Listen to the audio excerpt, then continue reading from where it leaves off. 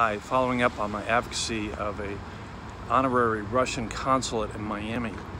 I believe Miami has tremendous stakes in these matters. When President Trump canceled Republican superhawk Ronald Reagan's intermediate nuclear treaty with Russia, I believe this has put Russia in fear that the U.S. will deploy heretofore illegal nuclear weapons in Poland and Romania, maybe thereby gaining a first strike win in nuclear war capability. So they're positioning themselves to respond if that happens by putting missiles in Cuba and Venezuela.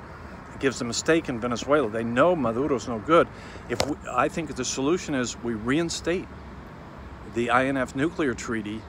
Russia lets Maduro fall. We get justice and rescue of Venezuelans people and peace.